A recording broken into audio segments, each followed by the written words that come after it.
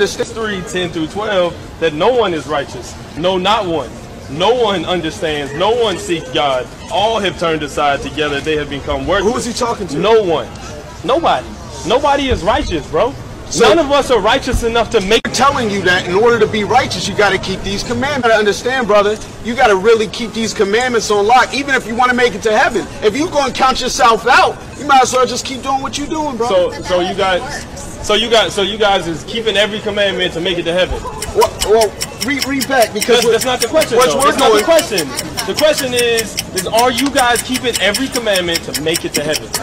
Yes or no? John, you see us out here trying to help our brothers. We're trying to raise up a nation. The question is, are you keeping every commandment to make it to heaven? Romans chapter 3, verse 10, as it is written, none righteous, no, not one.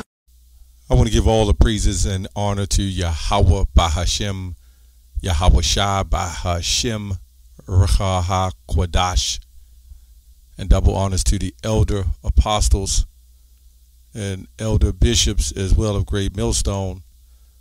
Honors in reference to you other elders and brethren scattered abroad.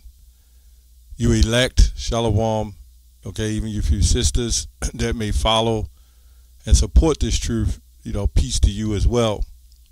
Shalom. So anyway, there's a bunch of little clips like this I see floating around on social media, which I don't get in social media pretty much, but it was on like Google, and it was called The Hebrew Israelite Fail. And I believe I did either this video or a video similar to this some years back. I'm not sure. But I want to touch on that. If you are going to be an Israelite and you're going to put on your garments, represent, Yahawah, Bashim, Yahawashi, you're going to represent the truth, let me say that, then I think you have to know, or you should know, how to answer and deal with questions. And in this situation, they were trying to throw it back. They could have kind of got around it a little bit, and they should have just went straight for the dagger at that point. I think at that time, the guy kind of, tried to put him in a compromising position, and they should have just came straight forth with the dagger. They could have just pulled Romans 9 if they wanted. There's several ways to deal with these Christians. We deal with them on and off, and when you get experience at it, it gets pretty easy. 1 Peter 3:15 says, be always ready to answer a man that has a reason of hope. Now, these Christians don't have a reason of hope, so you really don't have to answer them, because they're not out to try to seek the truth and see, wait, are these Hebrews telling the truth, or is it false? They're only there for their narrative to push that they're Christians and the Hebrew Israelite doctrine is wrong. Now, we had some of them come up with cameras and things like that, and I told them just keep the cameras rolling, but obviously they cut the cameras and ran on down the street. But anyway, we don't boast and brag about this, but we have the truth, and we say the 100% truth of the doctrine. 2 Timothy 2:15, study to shew thyself approved unto Yahawah, unto God, it says here, a workman that needeth not to be ashamed, rightly divided in word of truth.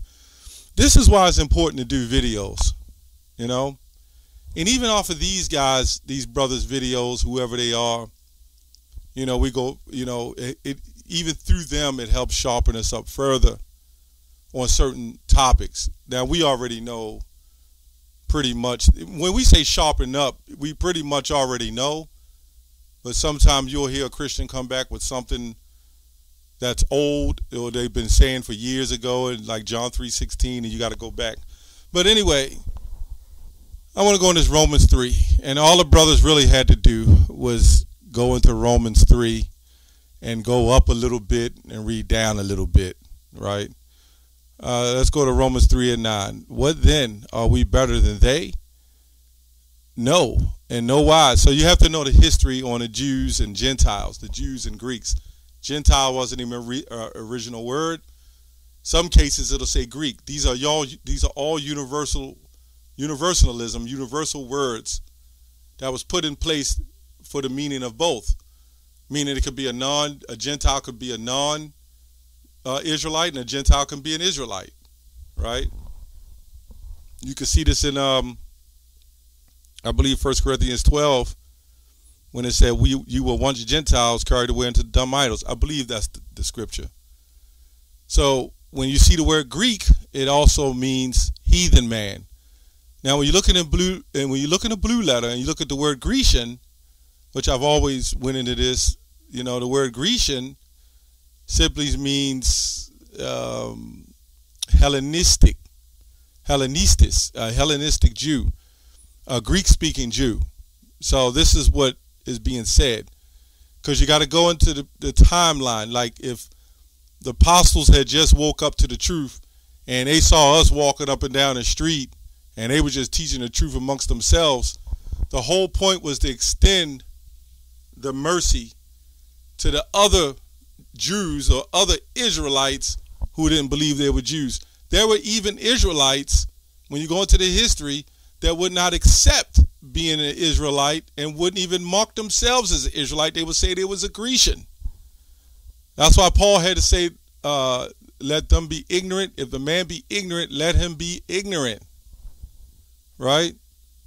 So you had different kinds of Israelites. Some, you got Jake today you'll go to and say, yeah, you're a Jew, you know you're an Israelite. They'll go fill out an application and say, no, I'm black, African American, I'm Native Indian, or I'm even white, even though their lineage go back to being Israelites. So you get the point. It goes on to say, as it is written, there is none righteous, no, not one. So they read this to these brothers, and their eyes froze like a deer in the headlights. We know what they was getting at. Again, you got to go back to the time, right? To know that Apostle Tahar, before he came into the truth, he was sinning, right? All of us were. So even when I go to wake somebody up and I'm trying to wake them up, I know I'm not free of sin. My job is to try to wake them up, though, and see the light and pass them on to the mercies. But does that mean you do away with the law and the commandments? Let's see this. Let's see here. Let's go to Mark, one of my favorite scriptures. I can almost quote this. Mark 12:29. It says, and Yahawashi answered him, the first of all commandments is, hear, O Israel, the Lord our God is one Lord, and thou shalt love the Lord with all thy heart, with all thy mind, the Lord thy God with all thy heart, all thy mind, with all thy soul, with all thy strength. This is the first commandment, right? So there's definitely acceptance in trying to keep the first commandment, right? So this is the main goal. The main goal, if you keep the first commandment and you love the Lord with all your heart, might, and strength and soul, you will try to the best of your abilities to do the other commandments, right? That you can. Does that mean you do away with the law and the commandments? All he had to do was keep reading down, right? On Romans, let's go back to Romans 3. As it is written, there is none righteous, no, not one. There is none that understandeth, there is none that seeketh after the Most High, after God. Who is he talking to? They are all gone out of the way. They are together become unprofitable. There is none that doeth good, no, not one. Who is it? What was going on? What was going on here? You mean to tell me we're not doing good now? To the best of our ability? There's a precept that goes with this, right? You got to go to the precept, and then we'll get to the point. Let's go to, I believe, Psalms. It's either Psalms 14:1 and Psalms 53:1. It says, to the chief musician, a psalm of David, the fool have said in his heart, there is no God. Corrupt are they, and have done abominable iniquity. There is none that doeth good. This is what we just saw here in Romans, right? We just saw this here in Romans. There is none that doeth good. Well, let's go to Matthew. But first, I want to go to this commentary. It gives exposition of the entire Bible. It says, as it is written, there is none righteous, no, not one.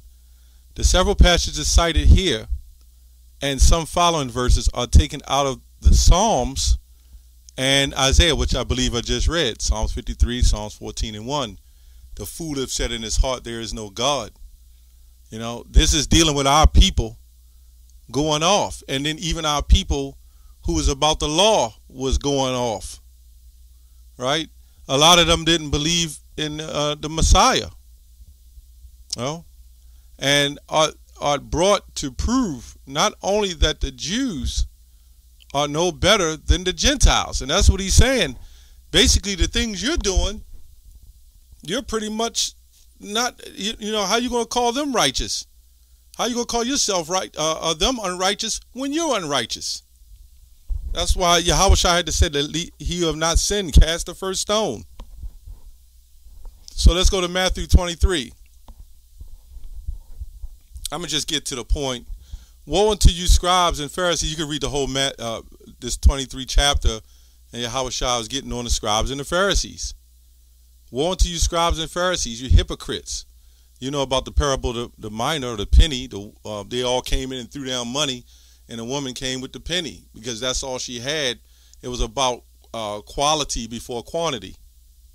And you get guys like that now, and in the truth, they want these big super camps with so-called quantity, but they're not at the quality. They're not calling on the name of the Lord, right? You got a guy that called himself the Comforter, who the Lord took, you know? That would be the example.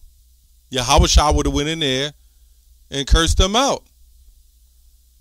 It says, woe to you, scribes and Pharisees, hypocrites, for ye are like unto white sepulchres, right? Which indeed appear beautiful outward, like what you see in the cemeteries, the outward ones, and they look all beautiful, right? But are within full of dead men's bones, right? So he's comparing them, their synagogues and what they're doing, like the synagogue of Satan. What they're doing is they're monopolizing or capitalizing off of the law and not teaching faith, which the mystery, they're not even teaching the mystery, which the mystery goes back to Yahawashi. You'll see, I believe in Galatians, when it talks about this is the mystery that Paul was speaking about, which was since the world, all things were created by Yahawashi, right? So when we go back here, let me go back to Romans, the 3rd chapter, and let me try to touch on that a little bit further, just to get to the point. So what these Christians are trying to say is that we all sin, which that's where mercy comes, Romans, the 6th chapter. Well, let me get that real quick, because then it just jumps to other things. Let me go to Romans 6, I believe it's the 14th chapter. We go over this over and over with these Christians. It says Romans 6 and 14, for sin shall not have dominion over you, for ye are not under the law, but under grace. And the Christians will jump and say amen to that. You know why they say that? Because they want to sin. This is Jeremiah 4 and 22 to them. They are wise to do evil, but to do good they have no knowledge. We're in a situation where we can't keep the laws because we're under captivity. The law was given to us, but the ceremonies and the things the other things we do, the altars, is just to show the Lord, you know, our love and appreciation. But the Lord ain't had to have us do the sacrifices and things like that. He sent his son for that. It says, anyway, what then? Shall we sin because we are not under the law, but under grace? This is why you'll see in the shambles when they was making sacrifices and telling people to eat, you know, sacrifice food. And some would say, I'm not eating it because it's sacrificed food. And Paul would say, go ahead and eat it, man. You know why? Because it's all of the Lord's anyway. Pray over your food and eat it. Right? It also says, what then shall we sin because we're not under the law but under grace? Yahweh forbid. Right? So God forbid. That don't mean you're supposed to sin. Sin is the transgression of the laws, 1 John. Okay? So you're not supposed to just willfully go out and sin. What's happening is you have the men that sit up about the law, and they're using the law as a form of captivity on men. Remember, Paul had to use guile because you had the Grecians who were Greek-speaking Jews, and they had beefs going on, right? So it was a lot going on, and Paul had to use guile, and they wanted to kill him behind telling certain men that it ain't all about the law. But let's see what it says. We know the law is not going to save you. It never was going to save you. You know, YAHAWASHI, you know, is going to, Yahawah and YAHAWASHI, which is the word of the Most High, is going to save you, which ultimately all comes under that. Let's go down to verse 9. What then? Are we better than they? No, let's go down to, I'm going to go to the last one. Where is boasting then? This is Romans 3:27. Is it excluded by the law of works? Nay, but by the law of faith. And the Christians will say, amen. Right, the law of faith, because you can't keep the law, but that doesn't mean do away with the law. You have to have faith in dealing with the law. That's why I saw the law of faith. You have to have faith in dealing with the law, knowing that there's certain things you can't do, like even on the Passover. Okay? Therefore, we conclude that a man is justified by faith without the deeds of the law. Right? Which is true.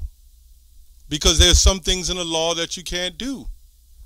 Is he the God of the Jews only? Is he not also of the Gentiles? Yes, the Gentiles also. Seeing it is one God, which shall justify the circumcision by faith and uncircumcision through faith. Uncircumcision through faith. So what we see here,